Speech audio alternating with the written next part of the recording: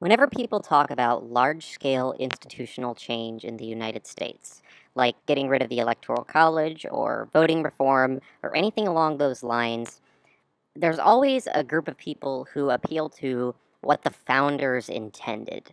You see this on almost every issue, especially on really important, big, broad, life changing issues. Guns, for example, we hear indications of the Second Amendment and what the founding fathers wanted people to have. We hear about what the founding fathers thought was the best way to run our government. We hear about what the founding fathers thought about whether or not the government should interfere in people's lives. We hear about what the founders intended, what the framers wanted, what this and that, and you get the idea. Basically, people in this country worship the founding fathers. People worship them as some sort of secular demigods. And the idea of changing the Constitution in any way is pretty much verboten these days because it would go against what the framers intended. Well, here's the thing. I respect the founding fathers. They were important Enlightenment thinkers, and the Constitution was an important political and legal document in the history of the world. I think that they have a lot that we should admire. I think that they had some very interesting, compelling ideas, and they came up with a very original and, at the time, novel form of government. But here's the thing, it's 2016, and I don't care what they wanted for my country. They lived and died 200 years before we did. They lived in a world that was completely different from ours. Just as an example, the Second Amendment was written at a time when the most powerful weapon was a breech-loading musket that it took 4 or 5 minutes to reload between shots. And so it doesn't really make any sense to invoke the founders' intentions. If George Washington or Thomas Jefferson were alive today, I highly doubt they would think that you have the right to own a tank. Likewise, when it comes to things like the Senate, well, I'm fully aware that the founding fathers wanted the states to have equal representation in the legislative body of the national government, and I think that was wrong.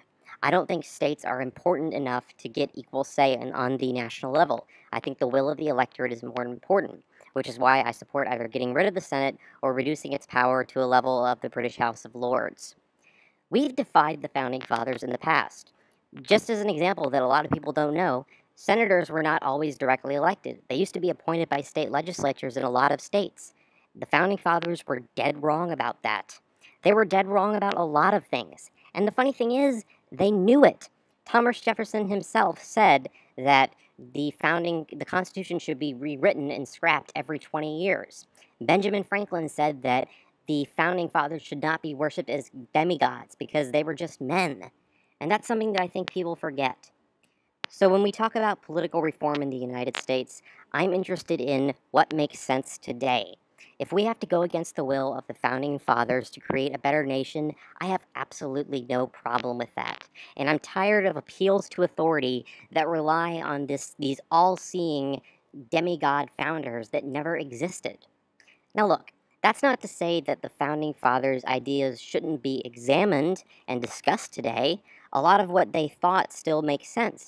For example, we all agree that the monarchy generally isn't a good thing, and we all agree with the precedent that George Washington set on serving 2 terms, or at least enough of us did to pass the 22nd Amendment. A lot of their ideas are interesting and worthwhile, and they still deserve to be discussed, but we should not be slaves to them. The only thing we should consider in terms of how we want to shape our society is what works best for our society today, not what worked best for society 220 years ago.